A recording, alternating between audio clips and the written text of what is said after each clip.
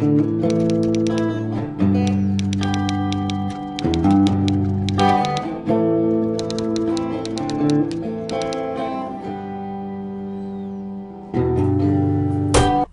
Claire, it's Thursday. Today has been a little bit interesting. Not so much at school, but at work. First of all, I got to work, went to go and change into my uniform as usual, and realised, oh, I've forgotten my black shoes. And that's a problem, because the only shoes I had on me were my brown high leg boots. So I had to quickly run back upstairs, call my dad and say, could you bring my shoes? And then of course I had to explain to him which shoes they were because he's a man, but he got the right ones, he brought them in, love you daddy. That was the beginning of my mad day at work. Second of all, I get told by Chris that we have some special visitors coming in tomorrow, which we need to prepare for. So we spent a long time working on facing the shot and just getting everything perfect. And that took a long time.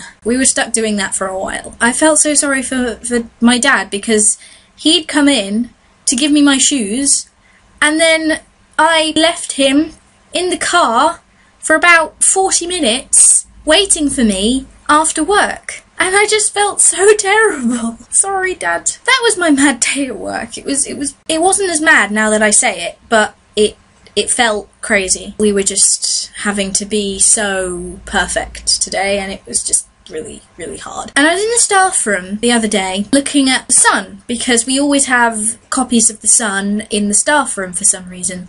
And I was looking at the front page, and I saw this.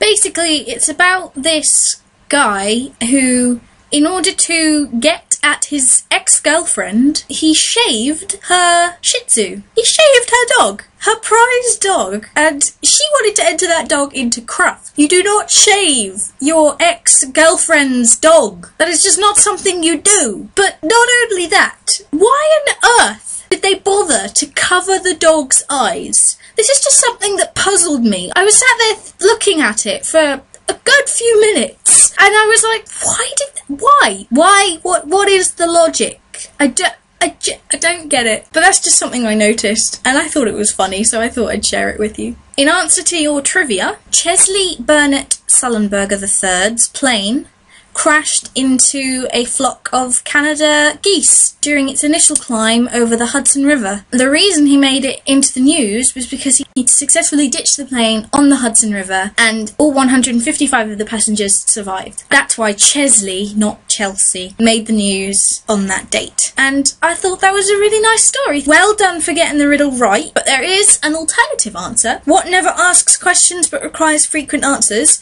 You said a telephone. There is another answer. The other answer is a doorbell. Your riddle for today: what goes up when the rain comes down? I hope to see you enjoying yourself in the snow tomorrow. I think I've covered everything I wanted to say today, so I hope you've enjoyed it, and I will see you tomorrow.